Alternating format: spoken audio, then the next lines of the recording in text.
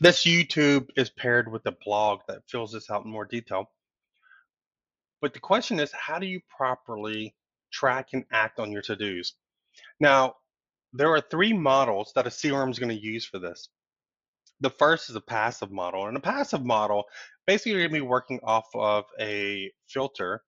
And so let's see how Autotask would handle that. And that is not the right button. So what we're going to do is here, and we're going to clear the values, and then we're going to look at all of our open to-dos. Now, what we want to do here is we want to choose our to-dos, and this is my test user and non-complete to-dos. And so this is all of the non-complete to-dos for me. Obviously, this goes way back because this is a test tenant. That said, this is showing us everything that we would want to be working. The problem with the passive approach is that it can have overwhelming amount of data if you're not properly filtering this out. That said, in this passive model, it's actually very common. It's simply a to-do list, and in a organization, a sales organization, that to-dos or activities are the main driver in their CRM. Generally, people are just going to be checking off things to do, and the CRM is going to be feeding them work. There's not too much automation in CRM for Autotask, so it's not really great at feeding you work. But more importantly, Autotask has a better way of doing this. The second model is the notification or NAG model. In the notification model, the CRM will proactively reach out to you and say, hey, look, you got these to-dos coming up. I'm not a fan of that model. What it really does is it trains you or your team to ignore emails and notifications, right? So if you wake up every morning and you have 14 reminders to do things, you're just not going to tackle them all every single day. It's just not how life works. And so you're going to naturally start ignoring certain emails and reading the others. And you're just training yourself to not do anything with that data. Also, the problem with that data is it's either going to get worse and worse if you don't complete all the to-dos, or you're going to start missing to-dos that are now overdue. We're not showing up in the new reports because they're not upcoming. And so just not a big fan of that model. Autotask has a lot of emphasis on the third model, which I call the highlights model. And the highlights model, the CRM is just going to drive you toward the behavior that works best for your organization.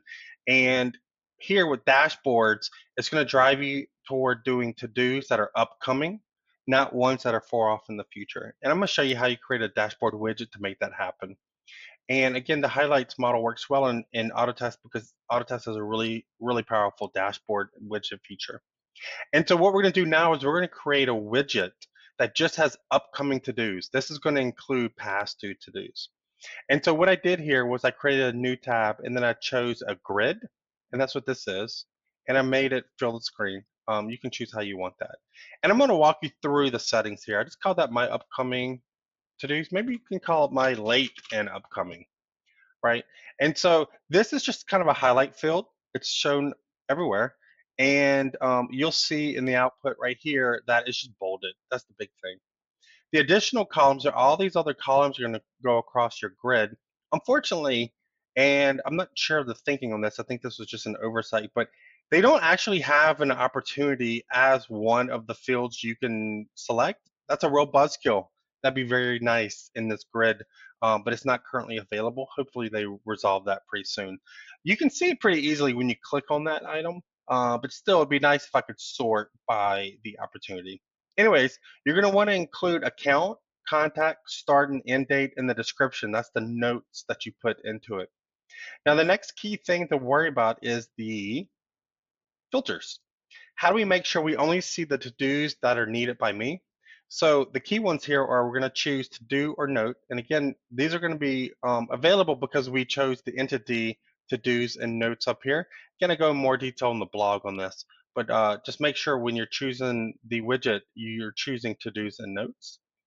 And then we're going to say to do or note equal to non-complete to-dos because we don't care about executed or completed to-dos because we've done them. They're to dones. Now, the assigned resource, so obviously for most of your CRM users, you just want to see yours. If you're a manager, you may want to see all of them in a different widget. For example, you may have a widget that says my, my sales team's overdue to-dos, but this is an actionable to-do. Widget. So we're going to say is the logged in user, which is you. And then the start date, this is key. We're going to use a dynamic range. Boom. Once you do that, you are good to go.